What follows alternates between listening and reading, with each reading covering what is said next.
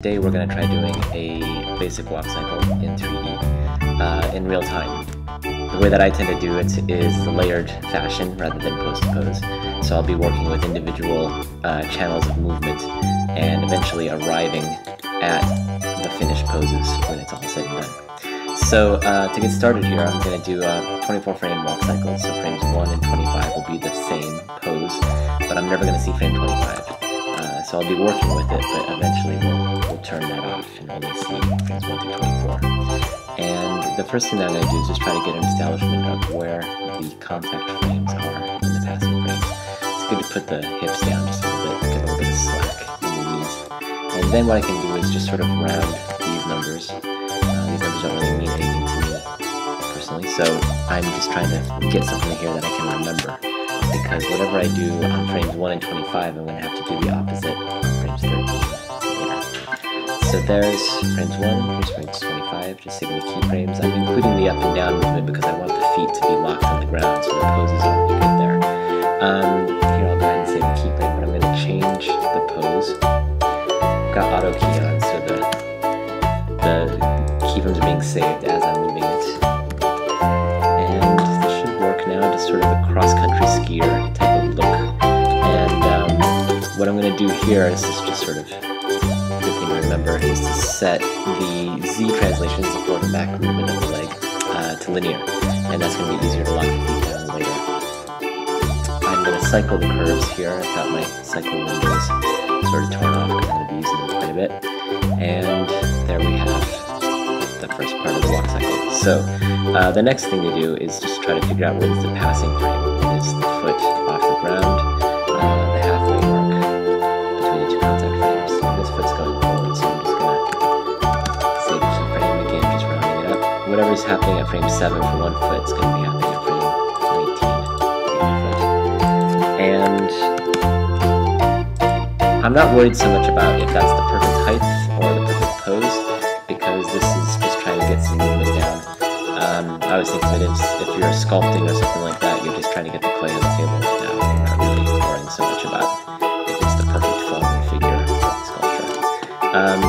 Now that I have this worked out, contact frames and passing frames, it's good to go into the hips.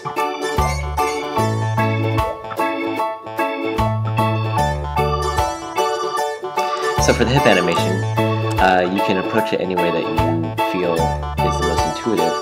For me, when I look at a walk cycle, I see the up and down movement. That's the most obvious type of movement, at least for a character with this type of anatomy. So to establish the up and down movement, I'm going to try to figure out first where that contact frame is here at 13. And what I find is that 1 or 2 frames before the contact frame is when the hip is in the high position. So I'm just going to get there and save a keyframe. And whatever's happening at frame 12 is also going to be happening at frame 24. To make the cycle work.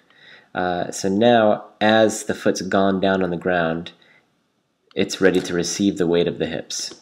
So I'm just going to pull that down, and now you'll see the first little up and down movement. We can look at the graph editor here to see what the hip curve looks like, and we can cycle that.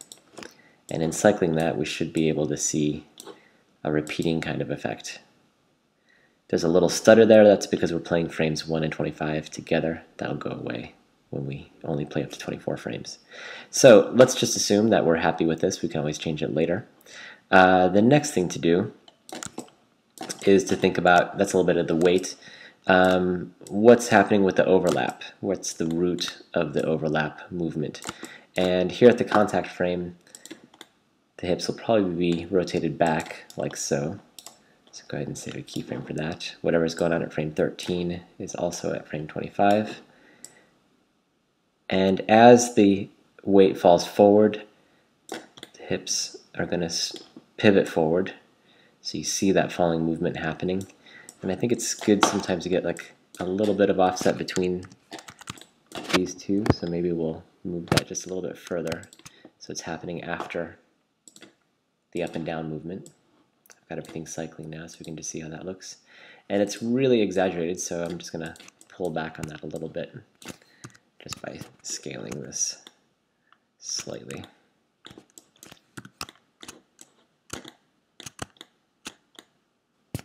Try like that. Okay, so I'll leave it like that for now and come back to it later again to see if we need to adjust it. Most likely we will. So the next thing I'm going to do, that's sort of dealing with the weight. The other thing to deal with is the locomotion. And in the locomotion, I'm thinking about the swinging of the hips. What is it that's making that foot go forward? And the root of that movement is happening here in the hips. So I'm just going to give a little bit of a pivot there.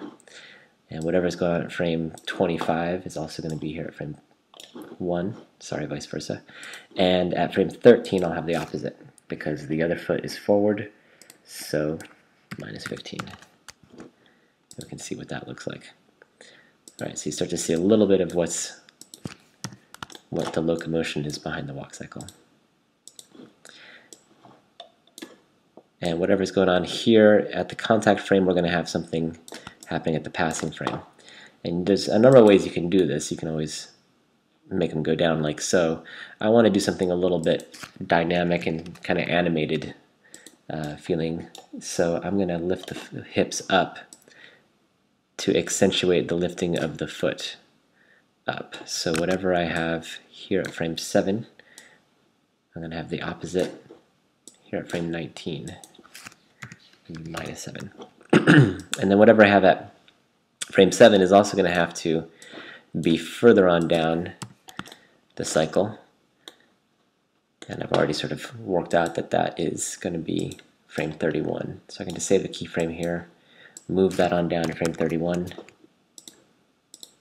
and cycle.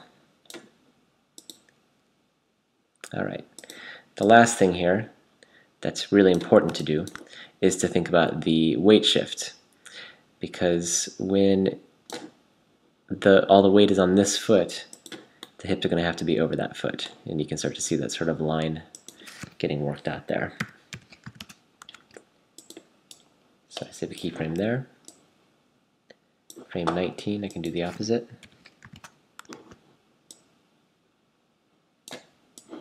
And then same type of thing. I want to copy this keyframe and move it on down to frame 31.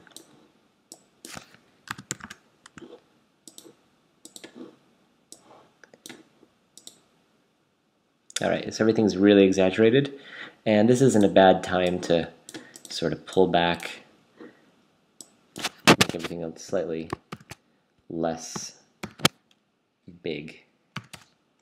It's good to make it big in the beginning because you can at least see it working, see how it's happening, and then just pull back slightly. About 70% on these, but again, you just sort of feel it. See what that looks like. So he's a little bit bouncy. Maybe we could pull back on this a little bit.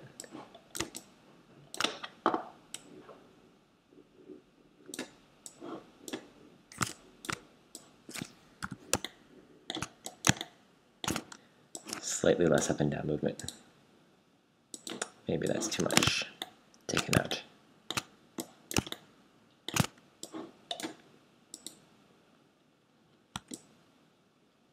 Okay, so that's probably good enough for now. We can always come back in and polish up what's going on the hips, but it's enough information about the movement to let us move now into the feet.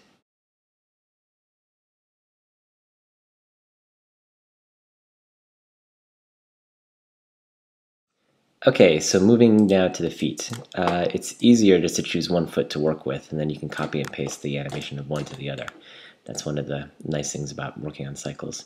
So I'm going to pick this one because it's in front.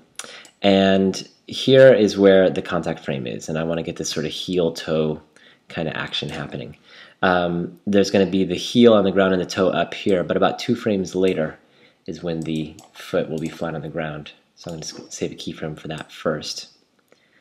And then right at the contact frame, I can do that. I'll fix these intersections later. I'm more of a fan of sort of the old school rigs. I don't really like the reverse foot too much. It's just a personal preference. But use what feels good for you. And I'm saving the translation in Y and the X here because that feels to me like the last time I'm going to see the foot flat on the ground like that. Now I can lift the heel up, I can rotate the foot. Now there's some advantages to using the reverse foot setup to do this, but those advantages give you some disadvantages in other areas. I just find this to be the lesser of two evils. So there you go. That's the first part, and it doesn't really feel like it's got a lot of thrust to it. And part of what happens here is that once you lift up the foot right there, you lose a little bit of what makes it push off the heel, push off the ground. So if I grab these curves here and move them back, I can reestablish a little bit of the thrust of the foot there. Then what I also need to do is once the foot's in the air, it's better to give it a little bit of hang time. So what I initially did by using these linear curves here when the foot goes flat on the ground works in that moment, but when the foot's in the air, it doesn't work as much. So I'm going to break these, make them flat tangents like that, and even give the foot a little bit more hang time here in the back.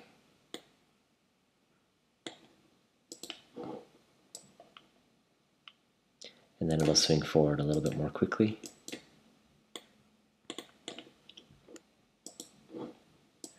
Same thing here with the rotation of the heel.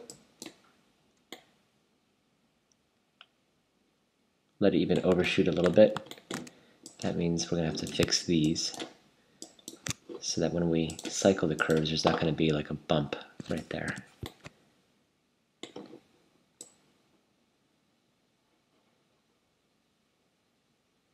Okay, and then it's not even a bad idea in some cases to let the foot overshoot slightly, or at least come quite close. Looks like we got 2 keyframes there.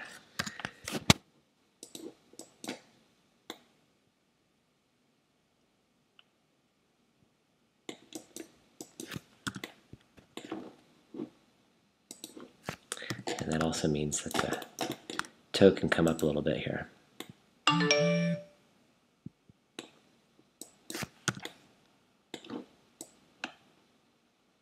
Alright, so let's see what we got with that.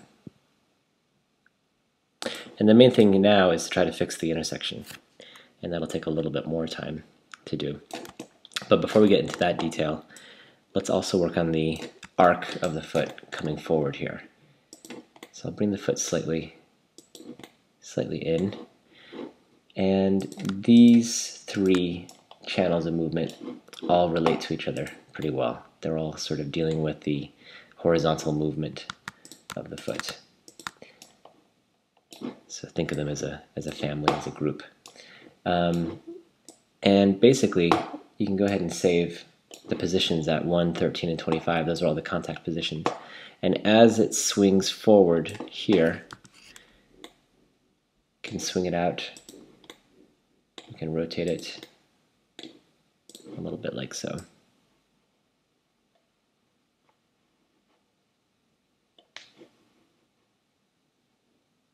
Alright. And now going back into some of the other channels of movement that have been established, we can start to edit them, make things work a little bit better. This is going to need to be more smooth.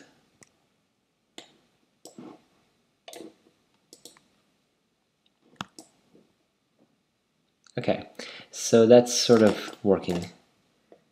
Still some intersections. We can fix that with the toe movement right there. And then the rest of the intersections will be minor, and I tend to leave those for the very final kind of finessing stage.